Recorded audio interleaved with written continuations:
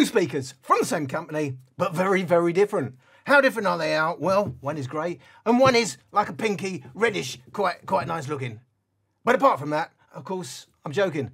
These are really, really interesting speakers because we have the Wonderboom 2, a speaker that I have liked for a long time. No, it's not the most fantastic sounding speaker I have ever heard in the whole of my short life, but it's got a nice form factor and an okay sound, and it is really, really travel friendly.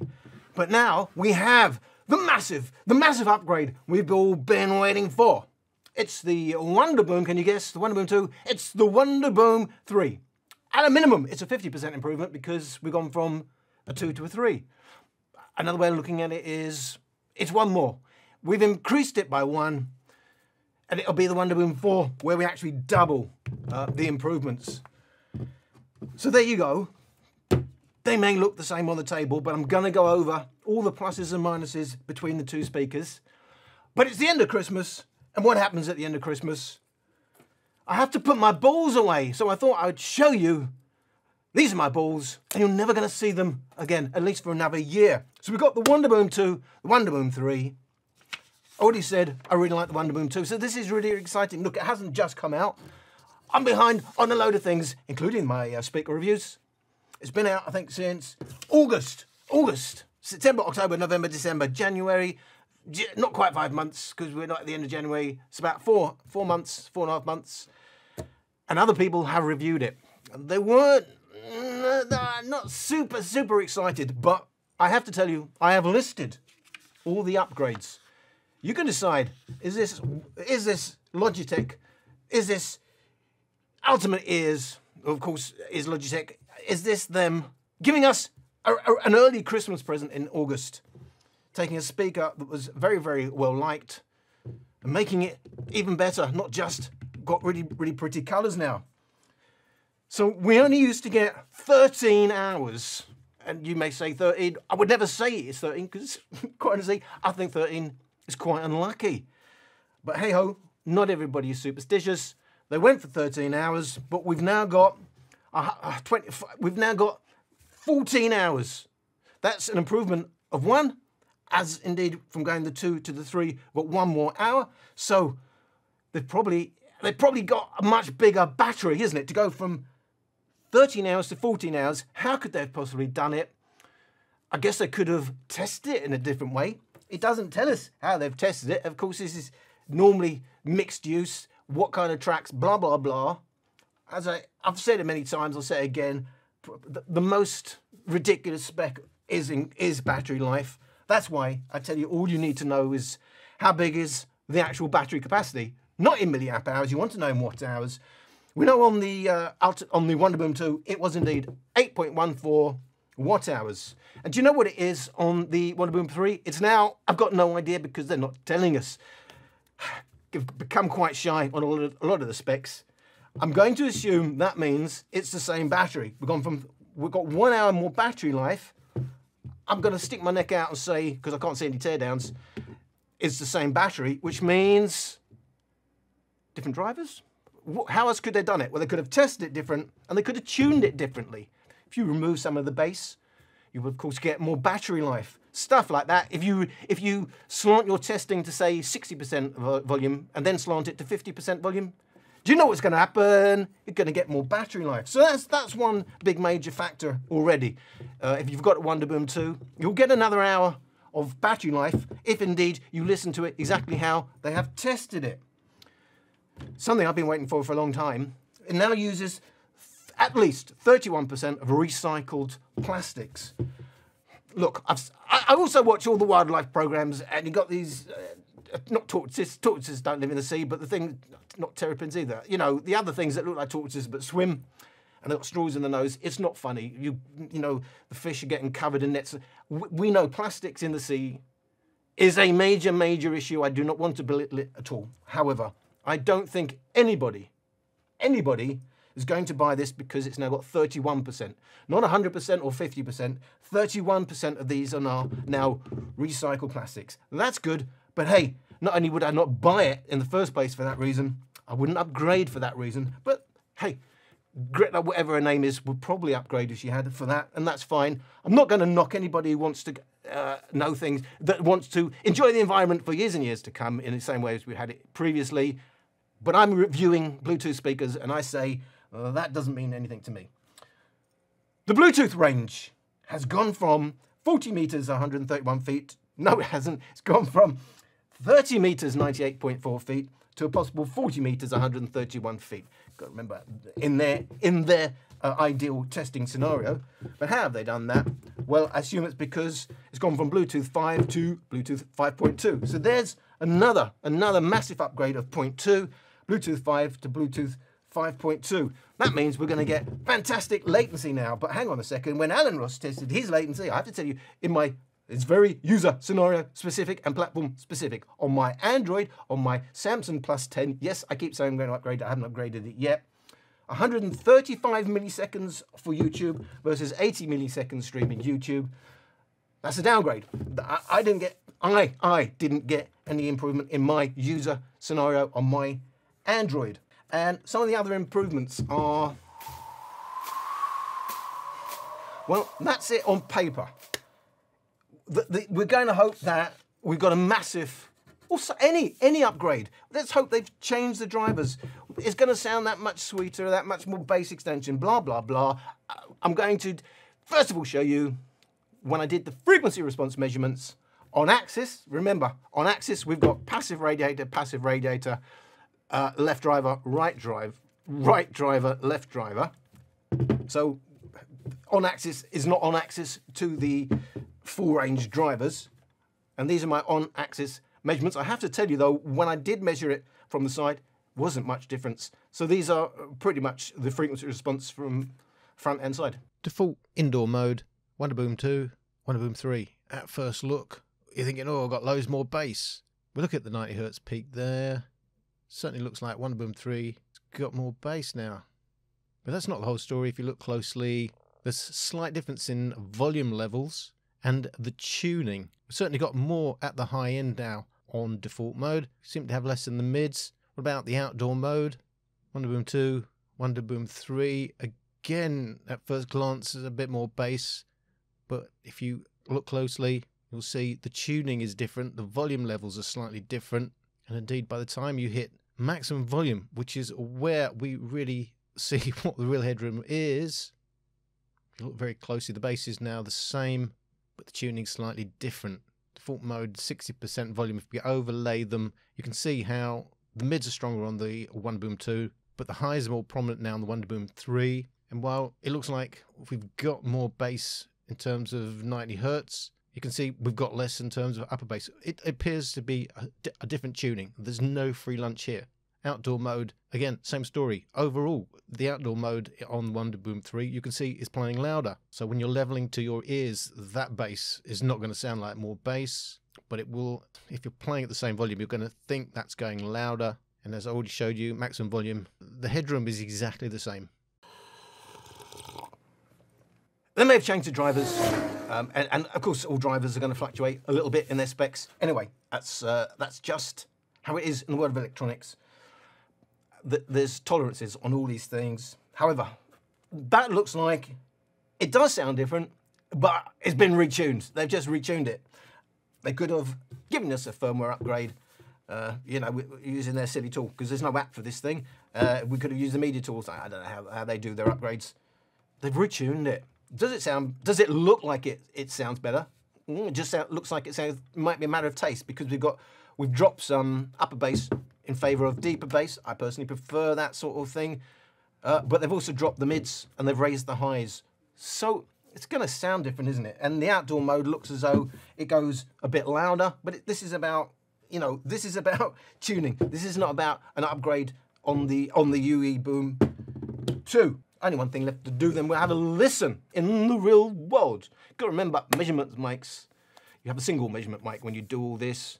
It's an Omni mic, and it's not the same as when we record it to try and simulate what our ears do, which are on average 17 centimeters apart and slightly angled out. It's quite different in the real world. So have a listen to their default mode. There is two modes. If you press the tree looking thing on the bottom, of course you'd have to turn it on first. and they go, and then we turn that on, and that means it's outdoor mode. Because you've got to turn it around to do that. I've said this on my last review about the Rocksteady stuff. Got controls on the top. Why not have all the controls on the top?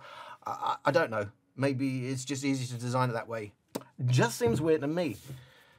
So, 2 modes, indoor, outdoor. Outdoor, of course, is going to be the louder mode. Let's have a listen indoors.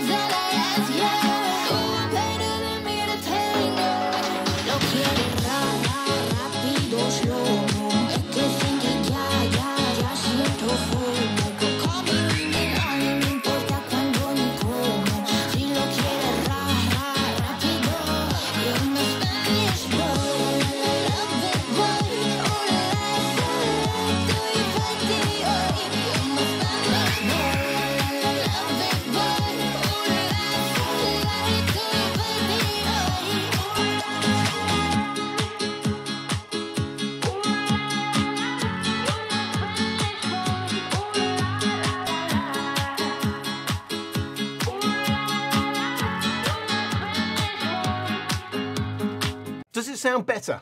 It does to me. It may not sound better to you. It's simply different tuning. There's not like something magical has happened that's now got a 20-foot soundstage versus a 5-foot soundstage. And now hearing details, you know, no. The tuning's a bit different. Do I prefer it? I do. Obviously, on a longer listen, you're going to pick up the smaller differences more. On a longer listen, I significantly like the Wonderboom 3 more. But they've just retuned it.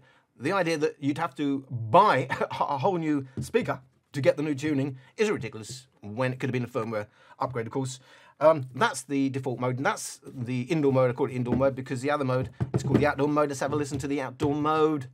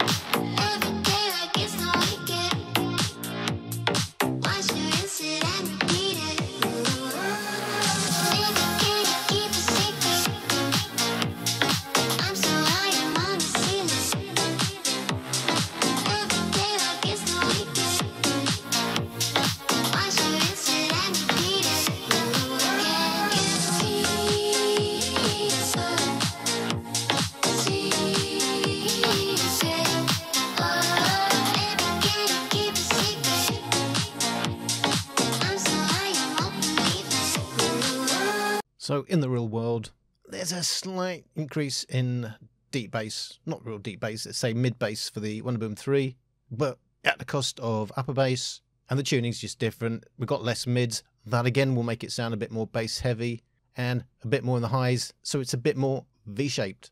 Outdoor mode in the real world, well, there's no difference in the actual bass, but it's playing louder. It's more upper mids, more in the highs.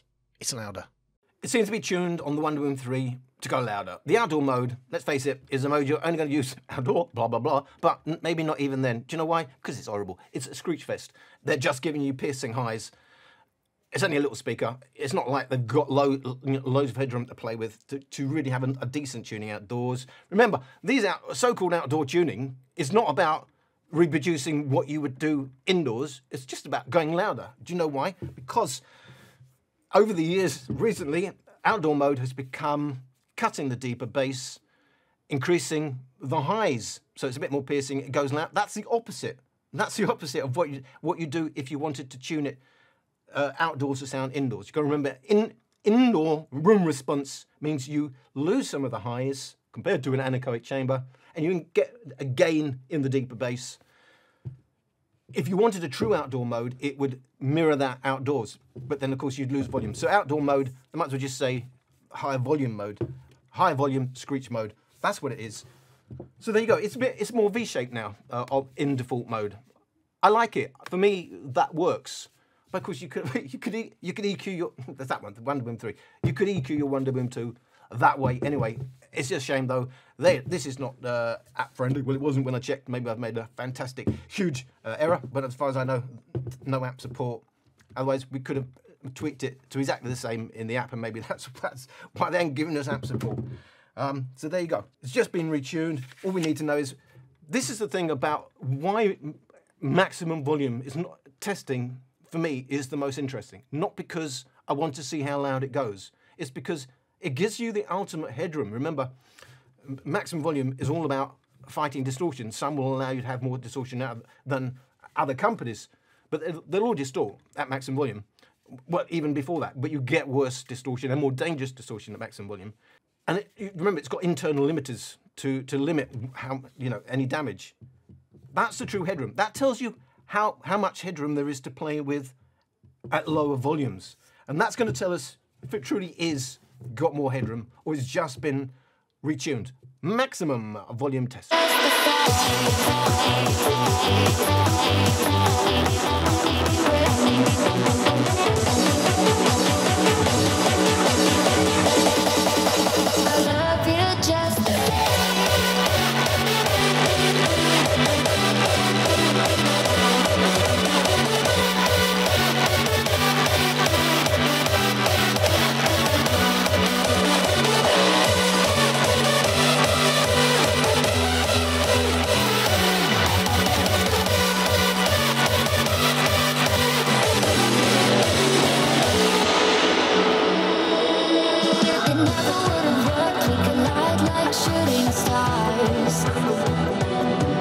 Never seen eye to eye, but you'll always be in my heart. Like fading pictures, you are falling out of frame. We have only old memories, but I love you just the same.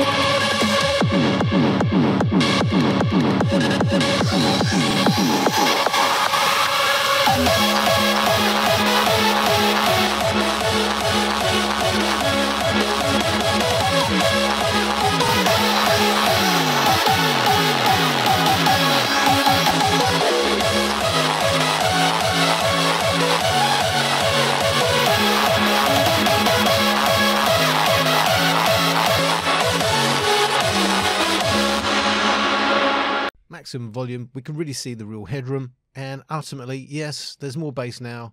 Wonderboom 3 in yellow, indoor default mode, but it's only a little bit, and it's come at the cost of the upper bass when comparing to the green line, the Wonderboom 2 default indoor mode. So in terms of overall bass, 26.1, 26, or minus 26 is exactly the same. There is no headroom, it's just been retuned. Minus 15.3 LUFS for loudness, 15.5, basically exactly the same overall loudness, but a tad more deep bass means a tad more loudness for the Wonderboom 2 in indoor mode. And we can see the reason for that is they've reduced the mids on the new tuning for the Wonderboom 3 to give a little bit more in the high end and a little bit more in the bass.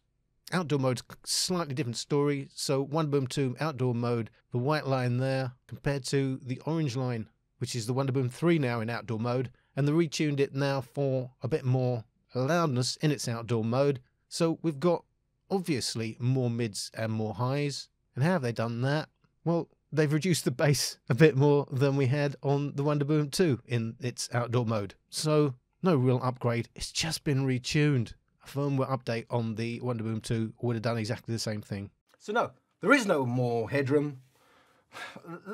I mean, they called it the one, but I remember when JBL Charge 2 went to the, what was it, the Charge 2 Plus or something. They didn't call it the Charge 3. They had a little bit of an upgrade. That's really where we are with this. It should have been like the Wonderboom 2.5, or it should have been a firmware upgrade.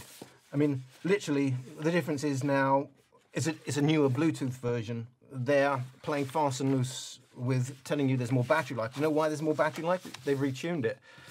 So where are we in the retune? It's a bit more V-shaped. You've got a bit more bass extension, but you're losing upper bass. I assume this kind of, I'm assuming, first of all, they're measuring it in default mode, where it's a tiny bit less volume. It's going to get more battery life. Outdoor mode, it does go louder, so they've retuned it in both modes, but at a cost. Outdoor mode now is even less of that deeper bass. Not that you're going to hear it anyway. There's no deep bass. Just get this right. You've got mid bass and upper bass. You've got no real deep bass. It's completely rolled off. And you wouldn't really expect that unless we get a nice wireless sub. One day we'll have wireless subwoofers. I guess with all our Bluetooth speakers, we'll be in absolute heaven, and every speaker will be the holy grail. But it hasn't happened yet. I guess there's just not enough money in Bluetooth speakers. But I prefer the tuning. There's no real headroom. It does go louder in outdoor mode. So you've got another decibel of loudness outdoor, but you've got another decibel of screech. I mean, if that's a deal breaker for you, then you're sorted, aren't you? So that's basically it. I mean, we'll go over the entire specs.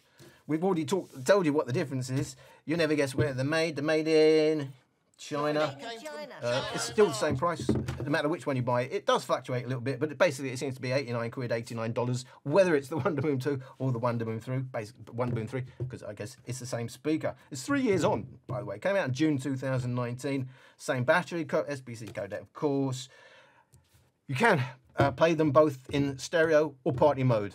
You can set them up in either way, but you can't pair them to each other. They're not backward compatible. So the Wonderboom 3 will only play in stereo or party mode with another Wonderboom 3. If you've got another one, but Wonderboom 2, that's another reason why there's pointless upgrading. You couldn't pair the two together because there's no USB-C. I know this is the unbelievable thing. It's because it's not upgraded, is it? They've got a new Bluetooth chip in it, apparently, and they thought that was worth calling it. I don't.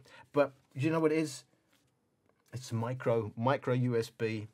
There's no USB-C. There's no auxiliary input. You can't even use this to make phone calls. There's no mic. I believe it's 18 watts on this speaker. It charges at 5 volts, 2 amps. They're both exactly the same weight at 420 grams. And one thing is nice about it, it does float. You drop it in a pool, in the water, in the sink, or wherever you happen to be, in the lake, in the river, in a pond.